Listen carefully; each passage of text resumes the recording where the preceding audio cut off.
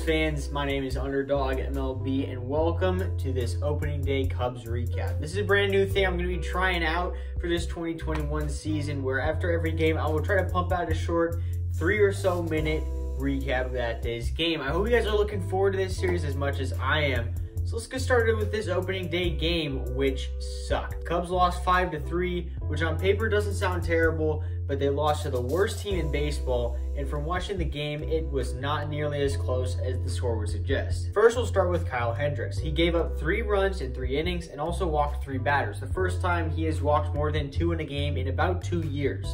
This obviously isn't the Kyle Hendricks we know and love, as his game has been about control and movement, and he's one of the best in the game at it. To me, it looked like Hendricks wasn't being very aggressive and working around people, and maybe didn't have the best of control of his fastball. But the professor has a very long track record of success, so I have confidence that today was just a fluke. Next, we got to look at new Cub Brandon Workman. Definitely someone who has a lot of talent, as he was a top pitcher in baseball in 2019, but he sucked in 2020 and was not great today. He didn't seem to have a lot of control, facing 4 batters and walking 2 and allowing hard contact against the other 2 batters. After Workman, Rex Brothers got out of the jam in the 4th and started the 5th inning. Brothers had a great spring, and I was impressed by him today, as he seemed to have good command of his pitches and his fastball got up to 97. Jason Adam, who impressed last year, had control issues today. He walked 2 and hit a batter in an inning of work, but didn't allow a run. Daniel Winkler then pitched an inning and 2/3, allowing a walk and an RBI double.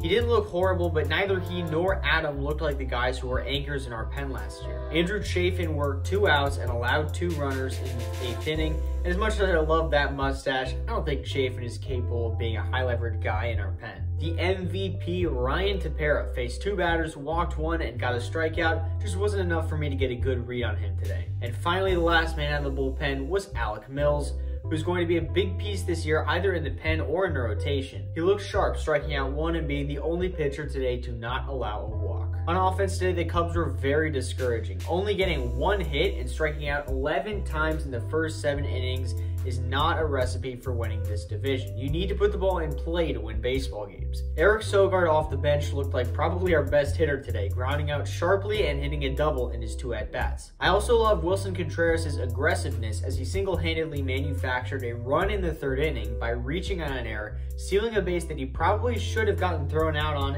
and advancing to 3rd on the throwing error, and then scoring on a sac fly. Defensively, we were a bit sloppy. David Bodie made a mental error in the 3rd by allowing Adam Frazier to reach on a routine ground ball to second just because he took too long to field it. In the 5th inning, Jacob Stallings hit an RBI double where we could have maybe thrown out the runner at home if Baez made a good throw from the cutoff, but instead he missed badly. On the Adam Frazier RBI double in the 7th, Happ and Peterson were playing really shallow and maybe could have had a play on it if they were playing normal depth. So overall, this was a really discouraging game. I'm not one to normally read too much into opening day, but this is very reminiscent of the September and early October collapses the Cubs have had the last 3 years, where the offense just isn't there. There's a lot of talent in this lineup and in the pitching staff, but they are also capable of striking out 13 times and getting 2 hits like they did today, and walking 11 and letting the Pirates strand 15 men on base.